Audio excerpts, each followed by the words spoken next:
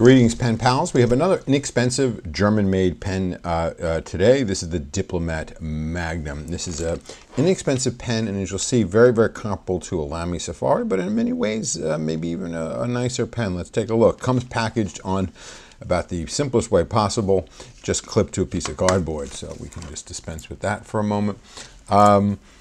It's a pretty moderately sized pen. Despite the name Magnum, you would think it would be a huge oversized pen. It is not. Here it is compared to a Lamy Safari and a Pilot Metropolitan. As you can see, it's just a tiny bit shorter than both these pens, and also a bit narrower because it does have a taper to it, which I think is actually pretty nice. Not a heavy pen at all, weighs in at just 14 grams. It is a pull to uncap pen. Personally, you know, it's okay lengthwise unposted. Of course, I do like to post, and this pen does post quite nicely. Again, it's a light pen, so there's not a really particularly great reason not to post it. Has a nice section. It does have the facets in the section, so it is going to enforce somewhat of a triangular grip, much like, say, the Lamy Safari would. It's got a little bit of a trim ring at the end of the section, which facilitates snapping on the cap. The cap snaps on very, very solidly. It has a nice metal clip, which I really like, and it does say Diplomat stamped on the clip, and it also has Germany stamped on the top of the clip. The top of the cap has a plastic disc with a little plastic dome that says Diplomat and Product of Germany on it. The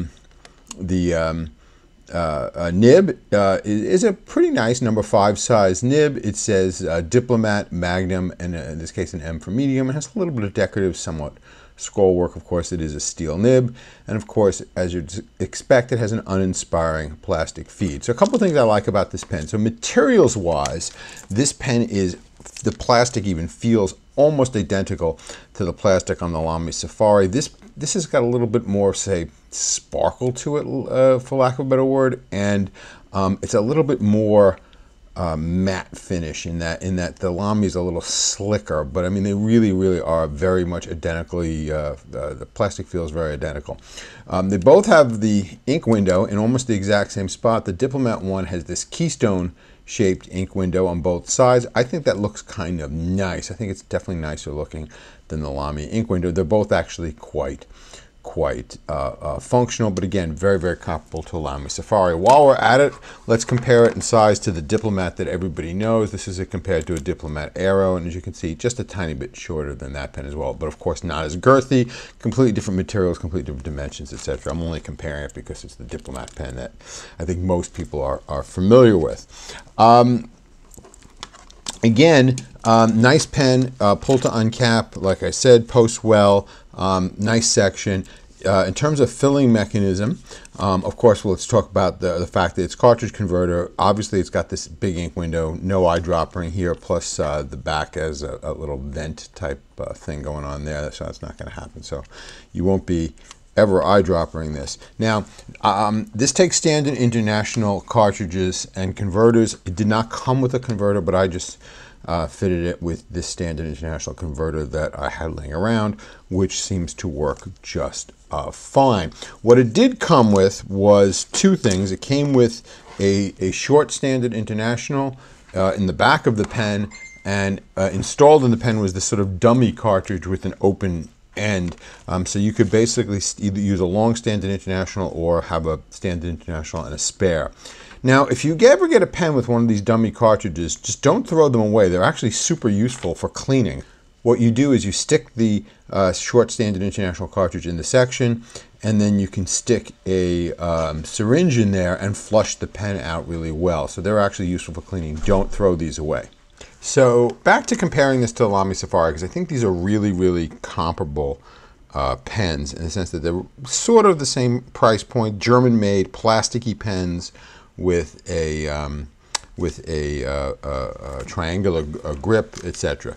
I personally think this is actually a better pen. I mean, I think it's just stylistically, I really like, and generally I'm not a big fan of the thinner pens, but I really like the taper on this thing. I like these facets on the side of the barrel. The fact that it takes Standard International is, to me, a big plus over the Lamy. I like the clip. I just think this, given the choice between the two, unless you absolutely need to have the girth of your pen that the Lamy is, this is definitely gives the old favorite Lamy Safari a run for its money. This clearly is not available in the huge array of colors that this is available in. Plus, you do have the wider range of Lamy nibs, including gold nibs that you could swap in with this, but this does take a standard number 5 nib, so you shouldn't have too much trouble replacing the nib on this if you really wanted to. Anyway, but haven't talked yet about how it writes. And of course you want to see that, and I'm going to show you that right now. Okay, what we're writing with here today is a Diplomat Magnum. And this has a number 5 steel nib. And this is in medium. This is actually pretty fine for a medium for a German nib. Normally German nibs run a little bit on the wide side, but this is a little fine for a medium. But this writes well. It's smooth. It has a good flow. I'd say it's about average wetness. All in all, a nice writer. And again, it is a fairly standard number 5 size steel nib, which you should be able to easily replace if you so choose. But a nice writing pen, comfortable pen to hold. Again, you do have this triangular enforced grip with the facets on it, so if that's something that is disagreeable to you, you're not going to be happy with this pen. But if you're okay with that, then you will probably like it. And again, if you're a fan of, say, a Lamy Safari, I would definitely give this a try, because it definitely gives our old favorite Lamy Safari a definite run for its money. So that is our Diplomat Magnum. Again, pretty nice pen, but you know what would be pretty nice, for sure would be pretty nice if you folks could all please like, comment, share, and subscribe. If you could do those small things, it would be very, very much appreciated. So that's about it for this pen. Pretty nice pen. Again, inexpensive pen. Not terribly well known, at least here in the US. I guess probably in more of their core market in Europe, it might be a better known pen. But let's talk about this ink now for a minute, shall we? All right, this is yet another ink from Noodler's. This is Noodler's X-Feather. Sometimes that's pronounced X-Feather, sometimes it's pronounced Anti-Feather, but you know the deal. X-Feather Blue. So Noodler's X-Feather has been around for years. It is a black ink, so this is X-Feather Blue. So basically this is the blue version of the X-Feather ink. So the deal with this ink is that the theory behind it is it takes a bit longer to dry, but as a consequence of that, it will not feather on cheap paper. So let's take a look at a few examples just to see what we're talking about with this and compare it to some other inks and determine if the anti-feather properties of this really make a difference in our material. So let's take a look at a writing sample. This is on what is conventionally called cheap copy paper. This is literally from a ream of copy paper used for an inkjet printer that I bought at Walgreens. So it doesn't get any cheaper or more generic than this. So this is what the Noodler's X-Feather Blue looks like. And then we just compared it to two other sort of ordinary looking inks, Pilot Blue and Waterman's Serenity Blue. Now, these are written in 3 different pens with different nibs, etc. So it's not a 100% scientific comparison.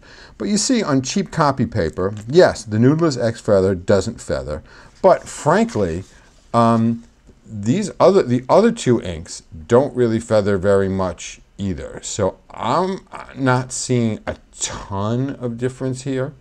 I mean, certainly not enough to make a really big difference here, at least on this paper. Let's take a look on something else. So here is a Field Notes notebook, which again is a very popular notebook. fairly fountain pen friendly, but not, not 100% fountain pen. It's not like designed for a fountain pen, but it's generally considered to be fairly fountain pen friendly. Again, does a pretty good job. I think at least on the Pilot Blue, you can see a bit of feathering. Again, you don't see any here, but then again, you really don't see any here with the Waterman Serenity Blue either. So again, not making a terrible difference. But now let's talk about a use case that I think this is really, really designed for, and that's writing on, say, newsprint. So here's a crossword puzzle from the newspaper. Again, the Noodler's X Feather Blue does a great job, doesn't feather. But does it do that much of a better job than the Pilot Blue and the Waterman Serenity Blue too? Because both of these, neither of which are sold or marketed or designed to have anti-feather properties, seem to do a pretty good job on this cheap newspaper. Now, here is one case where I think was able to find an actual significant material difference, but it's not a case that I can imagine anybody ever using, and it's on a napkin. So here's Noodler's X Feather Blue on the napkin, and as you can see, not really feathering. I mean, it spreads out wide, but I wouldn't exactly call it feathering. The Pilot Blue is spreading out wider, and one could say, yes, definitely feathering. The Waterman Serenity Blue, it didn't really feather much. Now, what happened here was the nib in this particular pen that I was using kept catching on the napkin material, so it's really not the best test in the world. But you can see where you have the sort of the straight lines here in the Waterman Serenity Blue. You're not really seeing a ton of feathering even on this napkin. So again, yes, does this Noodler's X Feather Blue have anti-feathering properties, and does it do everything it's advertised to be, and is it exactly what they say it is? Yes, it is.